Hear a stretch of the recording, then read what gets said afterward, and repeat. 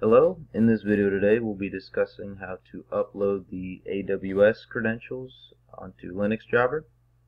Here's a quick overview of what we'll be discussing. So we're going to show how to get the Ec2 credentials. We'll discuss IAM, the security groups, what you need to do to get the credentials, and then we'll end it by actually uploading the credentials to Linuxjobber.com. Okay, so let's get started. Okay, so we're here on the AWS home page. What you want to do is click register now, and you want to register for a new account. Now, no, this is not the correct thing. Give me 1 second. So what we need to do is click here on sign into the console. And then if you're a new user, you go ahead and select I'm a new user, enter in your email or mobile phone number, and then you sign up for a free account. Now because I already have my account, I'm going to go ahead and sign in. Okay, let this load. Alright, so since I have these recently viewed ones, I'll show it for a brand new user. You want to click here on Services and go down to IAM for Security and Credentials. Now we're going to let this load. We're going to go to Users. Now I have a user here, but if you don't, you just have to add a user. And then once you have it here, you select the user. And what we need to do is set the permissions for that user. Now, if you don't have a group, you need to create a group here. I put the name Linuxjobber just because it makes sense to me. And it already exists, but this is just an example. I'm not actually going to create it. Then you want to search here for administrator. Okay, yeah. And then you're going to select administrator access. This will provide full access to AWS services and resources. You need to add this permissions, otherwise you won't be able to properly upload the credentials to Linuxjobber. It'll keep saying that you have the incorrect, I believe it's the access key. So then you would click Create Group. I already did this, so I'm not going to. As a matter of fact, I'm going to go back.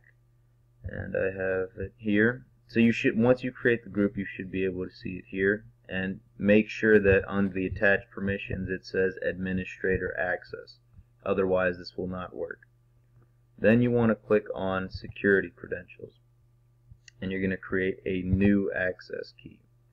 Now this is very important as well. This is the secret key here. And read this, because this is the only time that the secret access key can be viewed or downloaded. Once this is gone, it's gone forever. So you need to click on download the CSV file. We can see it down here. Okay.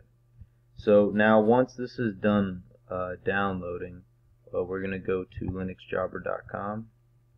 I'm going to go ahead and log in.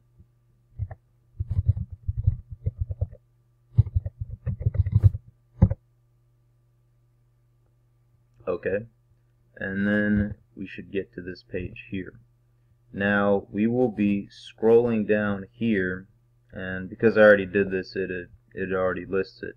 But when you are doing it for the first time, you're going to choose the file, and it should be under your downloads or your favorites, either one.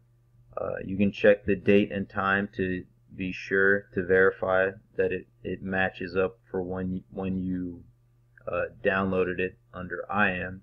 So then you just select the right one, click open, and then you click upload credentials. Now once that's done, you should be able to see all your instances here. And this will allow you to start your instances from Linuxjobber instead of having to do it from AWS. So that is it for now. Let's just go back and do a quick little summary here. So So we showed how to get the Ec2 credentials, discussed how you go into IAM first, and then we went to the users. Let me just go back here and do it again. So we went to the users. I specified how you need to add permissions here to the group, and it needs to be administrator access. So here, let me go back. Once you have the group here, you should see administrator access. Then from there, we go to Linuxjobber, choose the file, and then upload the credentials. And then from there, you should be set to go. You should be able to start all your instances from Linuxjobber rather than Amazon. Okay? Thank you for watching.